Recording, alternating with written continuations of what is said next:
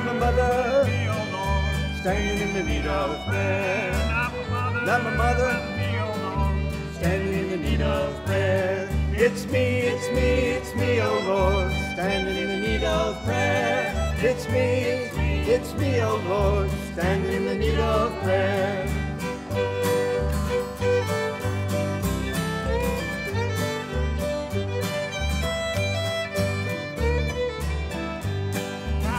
Not my sister, standing in the need of prayer. Not my sister, standing in the need of prayer. It's me, oh Lord, standing in the need of prayer. It's me, oh Lord, standing in the need of prayer.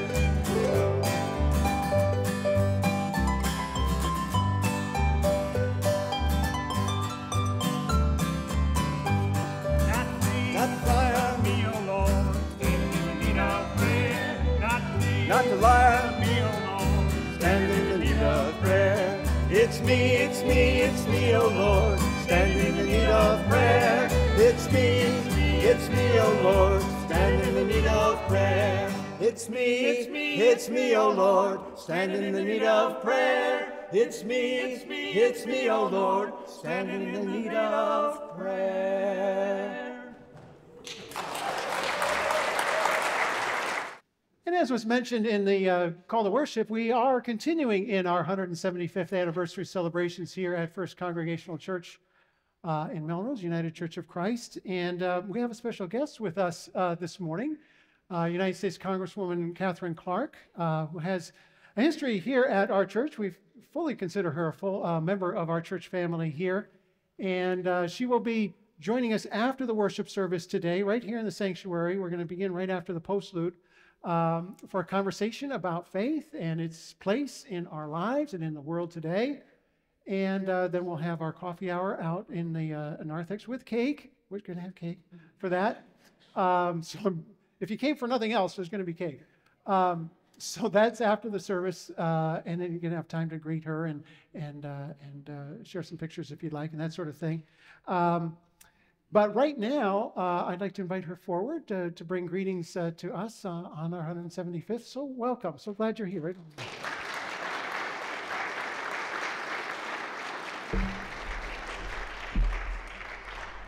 Thank you so much. It is really wonderful to be home in this church. And I thank you for welcoming me on this incredible occasion. Over the years, this congregation has meant so much to me and to my family, and I feel this church stands as a beacon of altruism and empathy. And thinking about today's service, I thought about the words of St. Paul and his appeal to be kind to one another, tender-hearted, forgiving one another as God in Christ has forgiven you. This community honors our obligation to not only profess ourselves Christian, but to be Christ-like in our actions, to open our doors to all our neighbors, and to affirm their equal worth, and wealth. That would be good too. Amid so much division at home and suffering abroad, that love of humanity has never been more important. And the longevity of a congregation like this gives me hope for the future. Hope that our grandchildren and great-grandchildren will carry the same compassion of this congregation in their hearts. So on behalf of the United States House of Representatives, it is my privilege to present you with this congressional citation and American flag that was flown over the Capitol in your honor, and in recognition of this congregation's 175 years of loving, dutiful service, and with gratitude for the light you bring to every person who is touched by this congregation and this church. Thank you so much.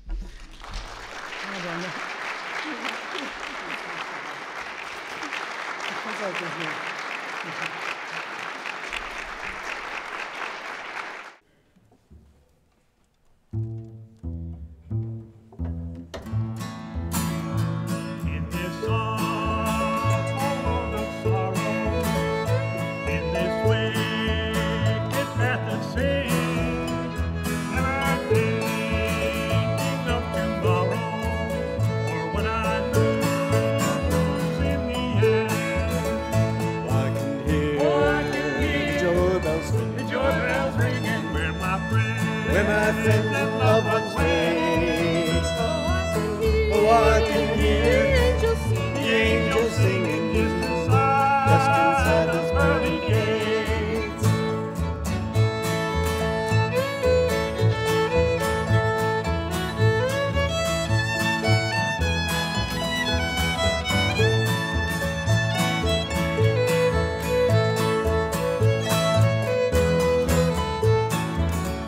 I can hear my Savior calling, won't you come unto me? Wash away your sin forever, you shall rest eternally. Oh, I can hear the joy bells ringing where my friends and loved ones wait. Oh, I can hear the angels singing just inside those pearly gates.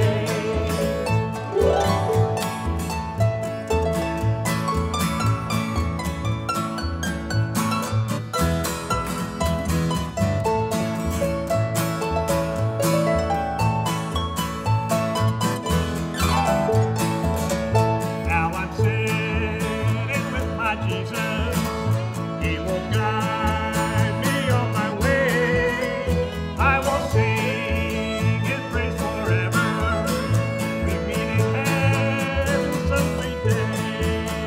Oh, I can hear the joy bells ringing where my friends and loved ones wait. Oh, I can hear the angels singing just inside those pearly gates. Oh, I can hear the joy bells ringing where my friends and loved ones wait. Oh, I can hear the angels singing just inside those pearly gates. Just inside those pearly gates. Those pearly gates.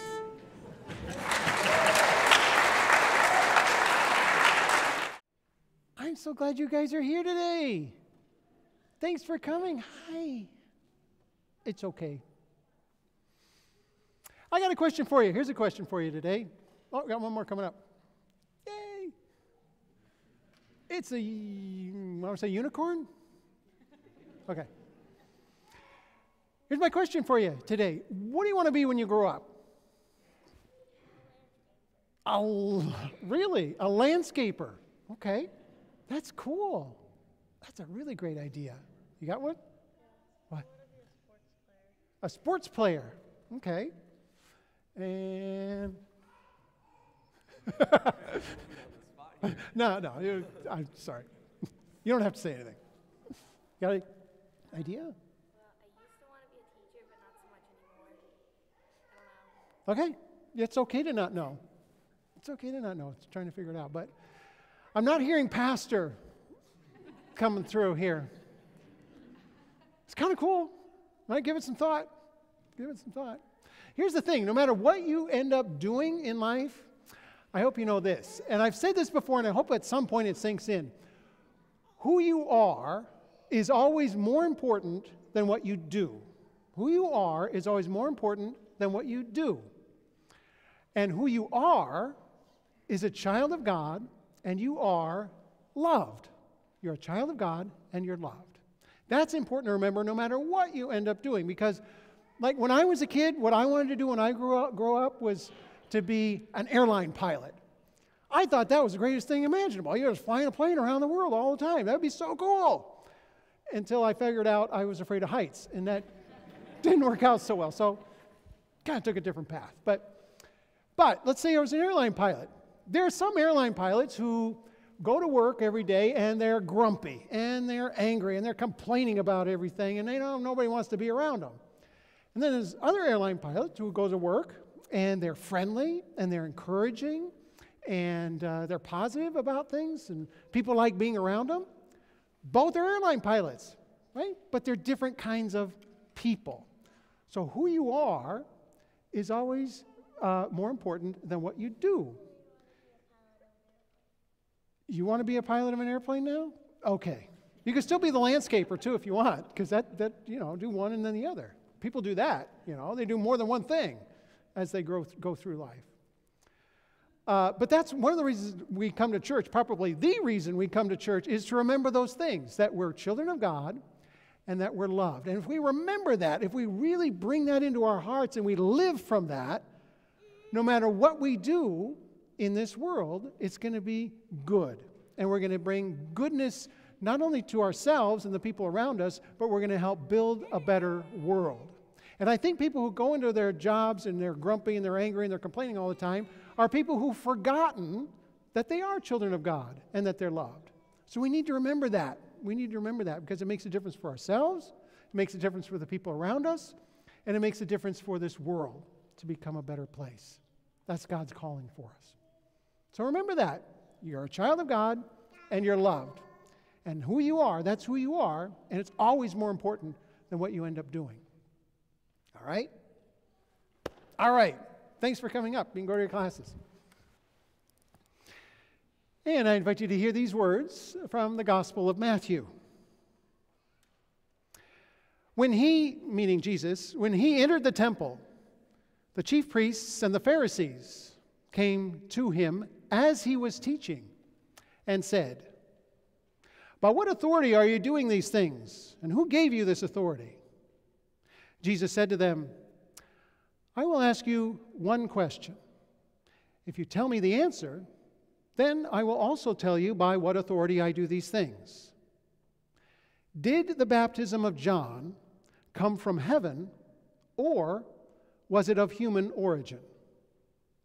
And the Pharisees argued with one another. "Well, if we say from heaven, he will say to us, 'Why then did you not believe him?' But if we say of human origin, we are afraid of the crowd, for all regard John as a prophet." So they answered Jesus, "We do not know." And Jesus said to them, "Well, neither will I tell you by what authority I am doing these things. What do you think? A man had 2 sons. He went to the first son and said, 'Son, go work in the vineyard today.' And he answered, 'I will not.' But later he changed his mind and went. The father went to the second son and said the same thing. And he answered, 'I go, sir.' But he did not go. Which of the 2 did the will of his father?" They said, "The first." Jesus said to them, "Truly I tell you, the tax collectors and the prostitutes are going into the kingdom of God ahead of you. For John came to you in the way of righteousness, and you did not believe him. But the tax collectors and the prostitutes, they believed him. And even after you saw it, you did not change your minds and believe him." Here ends our scripture lessons for this morning. May God add a blessing to the reading and to the hearing of these holy words. And will you pray with me? Compassionate Creator, may the words of my mouth and the meditations of our minds and our hearts bring us into deeper relationship with you, you who are our strength and our Redeemer. Amen. Well, yes, the Pharisees, the perennial villains of the New Testament. Were there any good Pharisees? Well, of course there were good Pharisees. We just don't hear about them in the Bible or in the New Testament. But they were there. There's a broad group of people, the Pharisees were. But it's really not so much who the Pharisees were, but who they've come to represent. And an important thing to remember here with these debates, these arguments, this conflict between Jesus and the Pharisees is that this is an in-house argument that they're having, right? Because they're all Jewish. Jesus is Jewish, the Pharisees are Jewish, chief priests, the scribes, they're all Jewish. And they're debating, they're arguing about their faith and the nature of God for them. But one thing's for sure, the Pharisees were accustomed to being listened to. Why? Because they were the religious authorities. They were the teachers of the day. But then along came this new teacher, Jesus. And people started listening to him maybe a little more than they were comfortable with. And that was threatening to them. It was threatening to their authority. The Pharisees were alarmed. They feared Jesus' popularity. And on top of that, he seemed to have the ability to heal people and to perform miracles.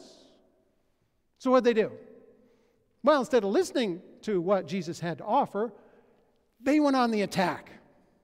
They said he was preaching heresy and leading people astray, leading people away from religious tradition.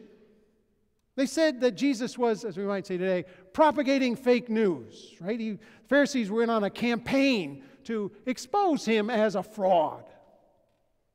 That's the context. That's the context for Jesus' story about the father and these two sons. It's a great little story, really. Father had two sons and said to the first son, "Go out and work in the vineyard today." And the son immediately says, "Yeah, no, that's not going to happen." Today we might say, he might say something like, I got a new video game and I'm not going to do that. And he could probably afford a new video game because his father owned a vineyard, right? But later he thinks to himself, well, that was pretty awful of me. And he goes off and he works in the vineyard. Meanwhile, the father goes to the second son, says the same thing, go work in the vineyard. And that son says, absolutely, I'm all over that. The father leaves and the son kicks back, puts his headphones on, goes nowhere. Then Jesus asked this simple question, really. Which of these two did what the father wanted?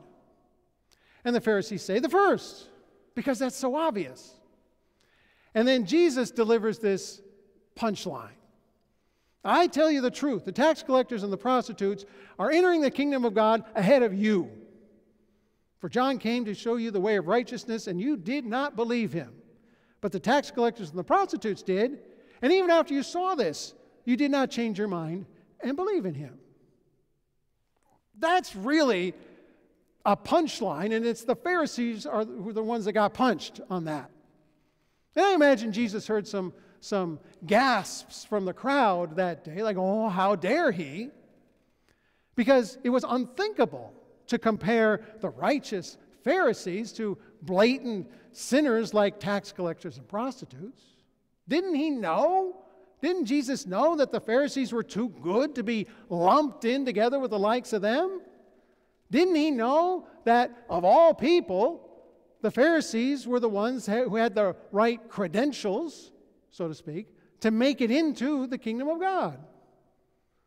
What was Jesus talking about, and why was he excoriating the best people in town? This passage packs a powerful message, not just for the Pharisees, but for all of us as well. You know what Jesus is doing here? He's splashing hot pink paint over a black and white picture, a black and white world. He's tearing open the windows of a darkened room and letting the sun blaze through. He's showing people a whole new view of God that breaks down the boundaries of everything they thought to be true. I mean, Jesus is talking about what types of people are acceptable to stand before a holy, holy God, and he passes right over the religious professionals in favor of the worst sinners. Has he lost his mind? Or could it be that judging people who've made mistakes or who have led hard lives earns 0 points with God?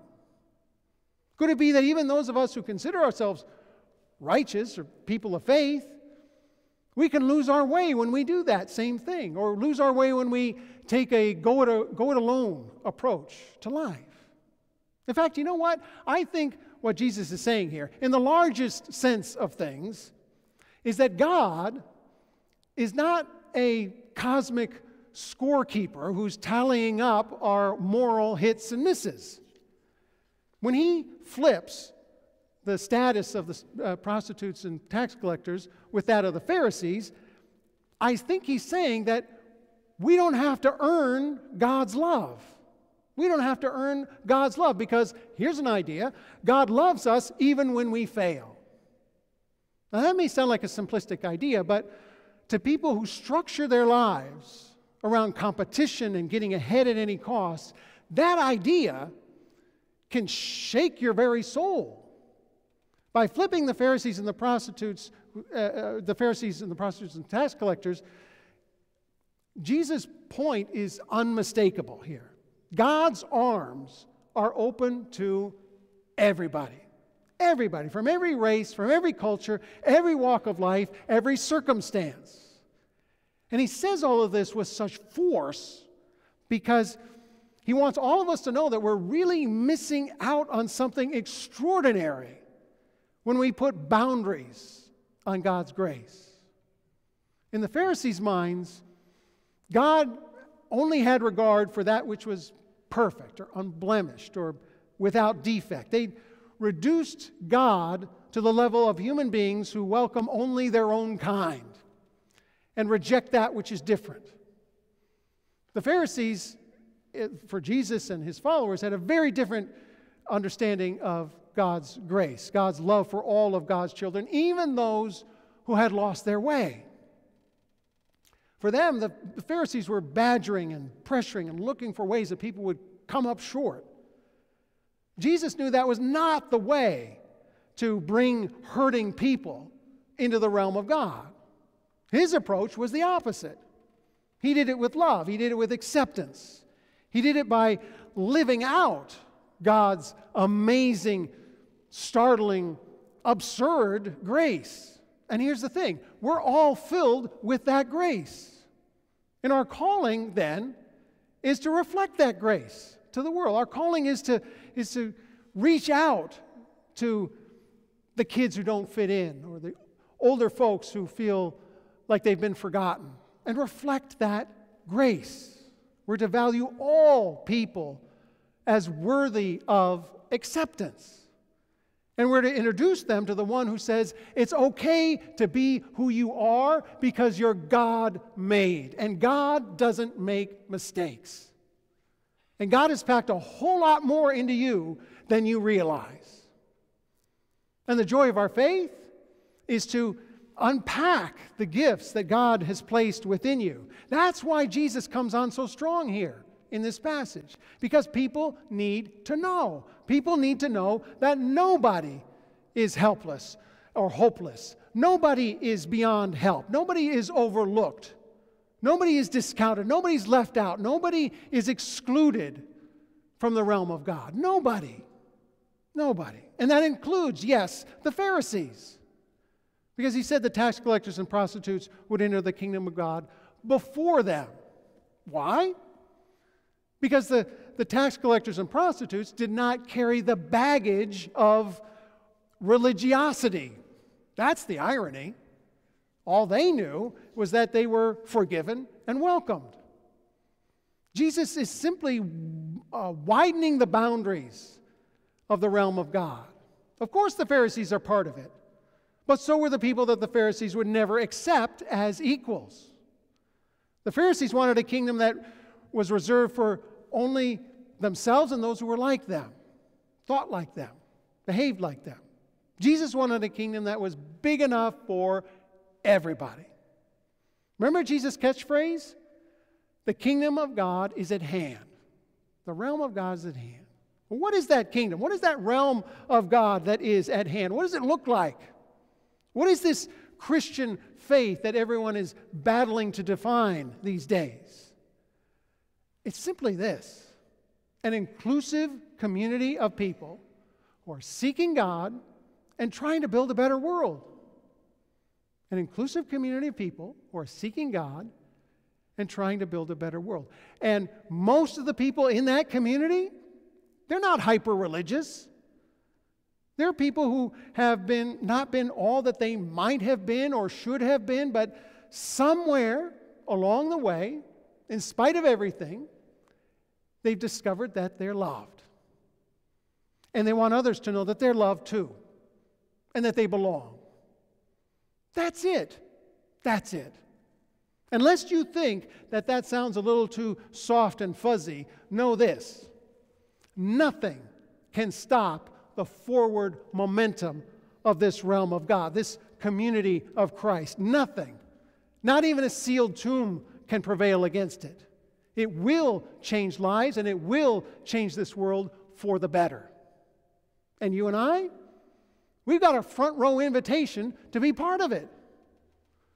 So let's go. Let's set aside our hesitations and truly embrace this new vision from Christ of the realm of God that's hallmarked not just by who's included, but also hallmarked by what it lacks.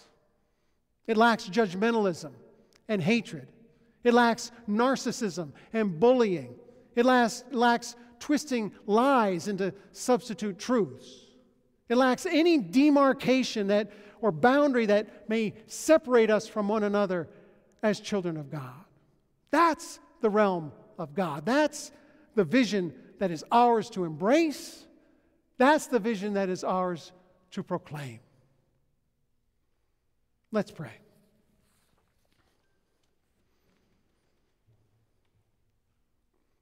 Gracious God, we thank you that through Jesus Christ, you have widened the welcome of your embrace to include everyone, even us, and even those we might prefer to exclude. We thank you that you accept us and love us even when we stumble and come up short.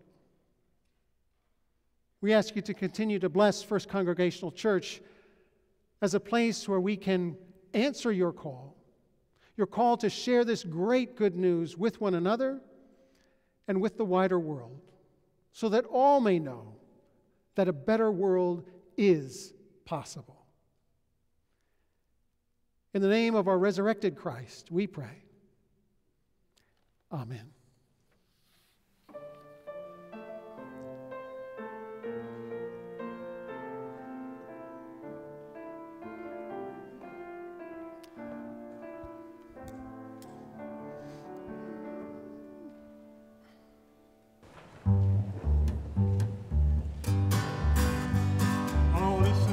Sinners, don't you want to go somewhere? He's coming back again. You know, if that wrong ain't right and you lost in sin, get in line, brother, he will take you in. Get in line, brother, if you want to go home. Get on your knees and write in that wrong. Then you'll be singing this old time song. Get in line, brother, if you want to go home.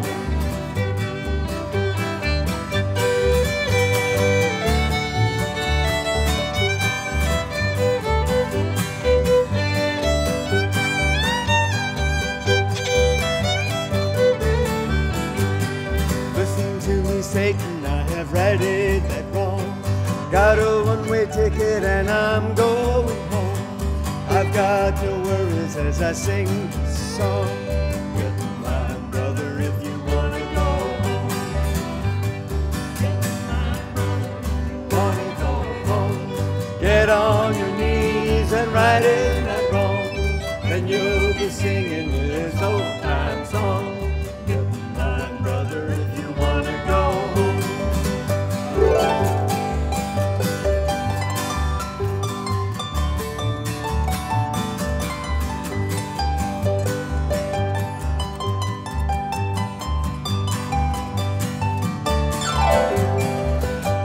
If I can tell you people just how I feel, get up to you on the love of God is real, then you'll be praying while I sing this song. Get in line, brother, if you want to go home. Get in line, brother, if you want to go home. Get on your knees and write in that wrong. Then you'll be singing this old time song. Get in line, brother, if you want to go home. Get in line, brother, if you want to go home. Get on your knees and write in that wrong. Then you'll be singing this old time song. Get in line, brother, if you want to go